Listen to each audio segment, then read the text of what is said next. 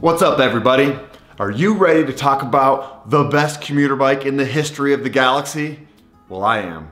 Let's take a closer look. It's a little dirty right now because I'm riding it around in the sloppy winter conditions, but it's still beautiful.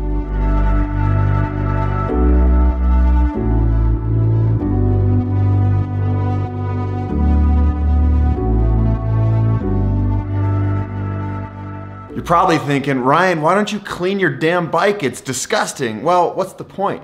It's just gonna get dirty again when I go outside. It's kind of like making your bed in the morning. It's just gonna get messed up again later on in the evening. Check it out.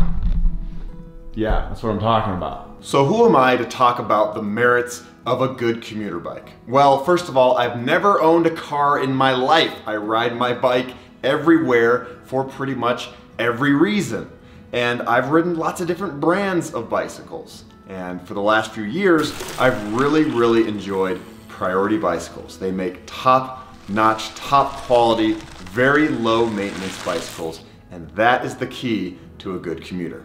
I've had the Priority 600 for about 9 months now, and it's my everyday commuter. When I first got it, I made a video review about the bike after having it for about a week. I rode it up some mountains to test out the gear ratio. I rode it off-road and in some dirt to see how it handled all of that. I loved it then, and I still love it now.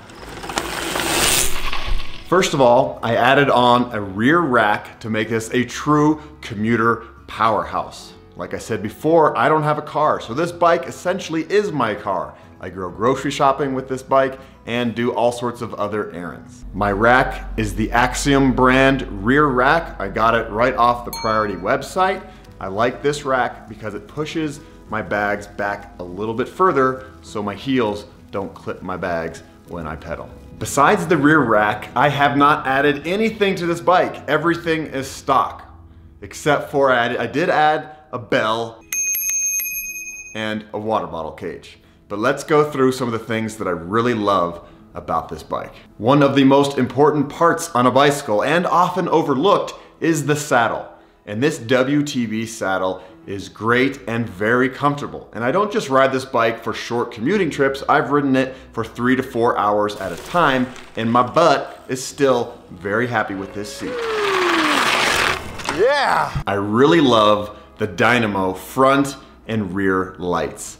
And these babies are powered by the hub, so they're always on day and night. And it just gives me a little peace of mind knowing that my bike is blinking and keeping me safe on the roads. It may seem silly to get excited about fenders, but I love the rear and front fenders. They've saved my booty on many a sloppy, rainy, and snowy day. I love the grips. They're very comfortable. I like the little bucket they create for your hands so your palms don't get that achy feeling. I really like these WTB tires. They're wider than your average commuter bike tire, which is really cool because it adds stability to your ride, but there's not much rolling resistance, so they're really fast. And of course, I absolutely love the Pinion gearbox and the Gates carbon belt drive.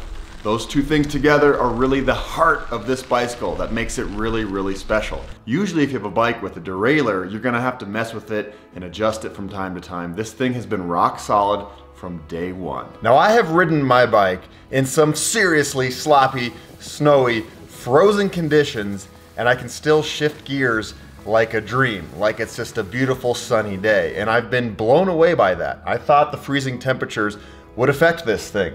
I've ridden some other internal geared hub bikes, and cold weather locks everything up, but not on this baby right here. This thing, for some reason, there's some magic going on in there. I don't know exactly what's happening, but there's definitely some magic going on here.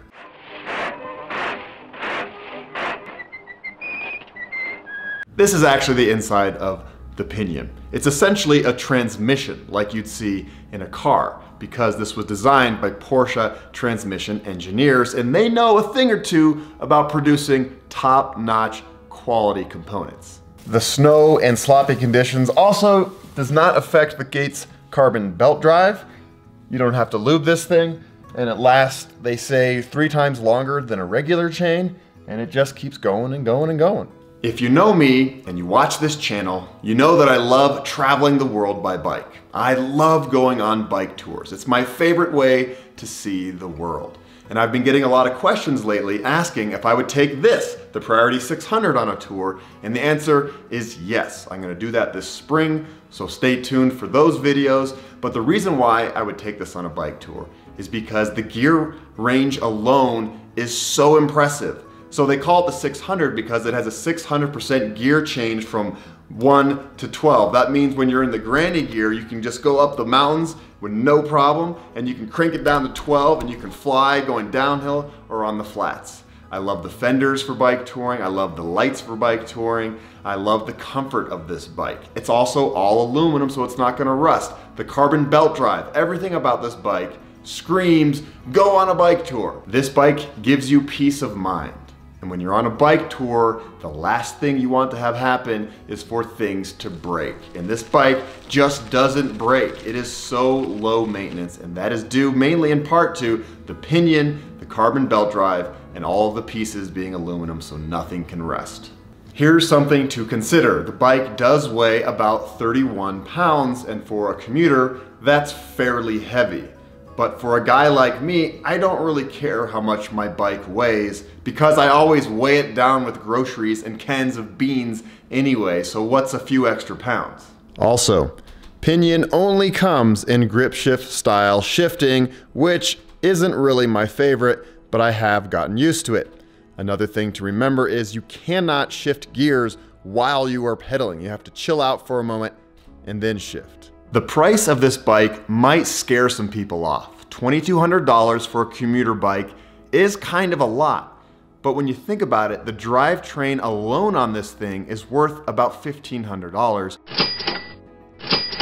But if you look at $2,200 in comparison to the price of a car, this is a really good deal, because a car, you have to pay for the gas and maintenance, and that's thousands of dollars a year. This bike right here, you don't have to do much to it. I've had it for 9 months. I haven't even had a flat tire.